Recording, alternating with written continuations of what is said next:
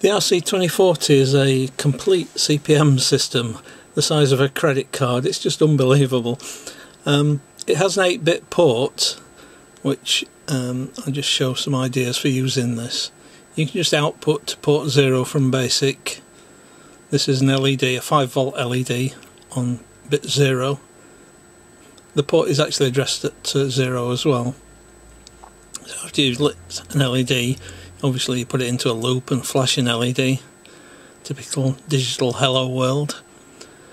And then the next thing you do obviously is the old kit Night Rider lights. There we go. I had to dim the lights because the bar LED I have is not very bright. I think it's got built-in resistors for 5 volts, that's why it's not very bright.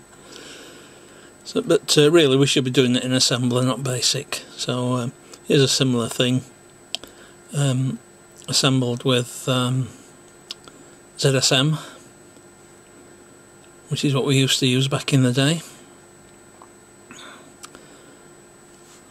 Pretty much the same effect. You run the COM file, kit LEDs, and pretty much an identical effect. What else can you do? Servo, anything up to 8 servos.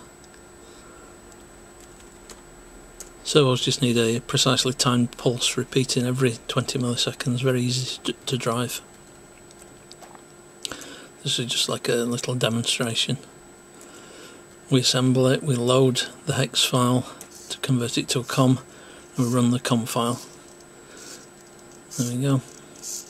It's a standard for Taba servo. It's running off a separate battery obviously, just the ground and signals from the RC2040. What else? This is Richard Russell's music compiler from 1984, I think it was 1984, which is quite an astonishing piece of software. All it has is a DAC, digital to analog converter, on the port. Everything else is done in software.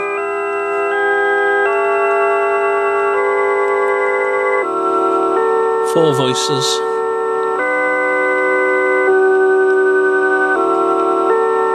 This is a bit of a dirge, isn't it?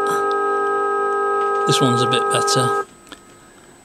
This is a rag style piece of music. It's an original piece of music, but it's in the ragtime style.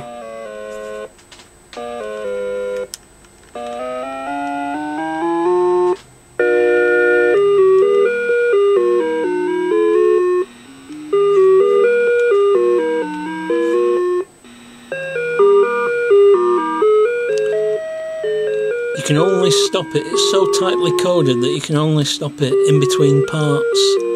So it will continue to the end of this part after I've pressed escape. There we go. So we've come out of the music program back to CP/M, and this is something different. This is plain 8-bit WAV files, or 8-bit sample audio samples.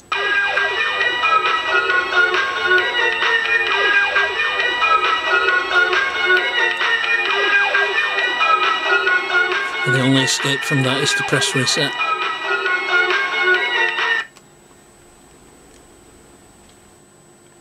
Hard to believe the power of this little machine in the size of a credit card. But of course the best thing is good old Star Trek.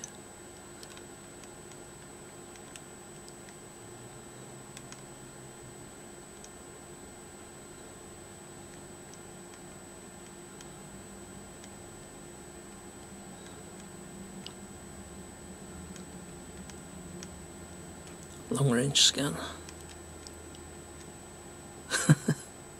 Brilliant. Thanks for watching, bye bye.